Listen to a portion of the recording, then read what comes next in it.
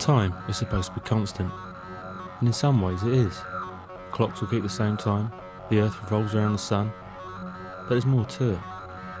We all have a finite amount of time, but how long each discrete amount of time actually lasts is variable. For example, take my routine. Up at 7:30, boil kettle, flick toaster, shit, shower, shave, clean teeth, tea, milk, sugar, toast, butter. 36 minutes. Ignore lift, take stairs.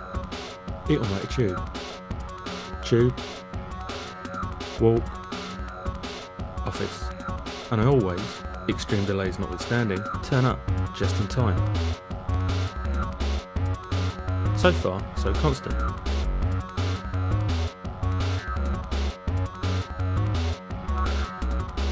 And yet there are occasions when time seems anything but. Tiny moments where over whole days it seems to stretch and contract.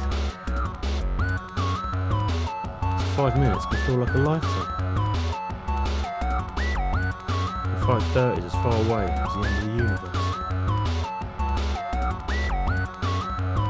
As Fig 1 shows, although Flexi-time corresponds to clock time, the bits in between are different. There are certain things that always stretch time, like black holes in your day. Waiting for lifts. When your girlfriend tells you important stuff. Your call is important to us, but all operators are busy at the moment. Calls may be recorded for our amusement. Telephone banking. Travelling in lifts.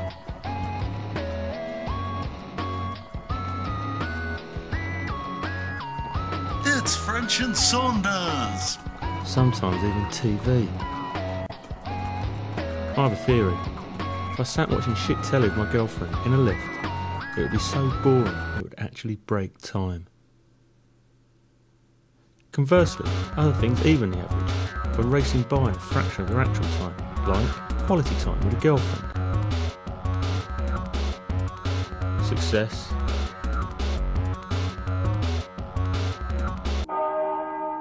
And, well, life in general. I'm currently trying to ascertain a way to control this phenomena. I've recently realised that alcohol has a causal effect on the elasticity of time, so I'm looking into it.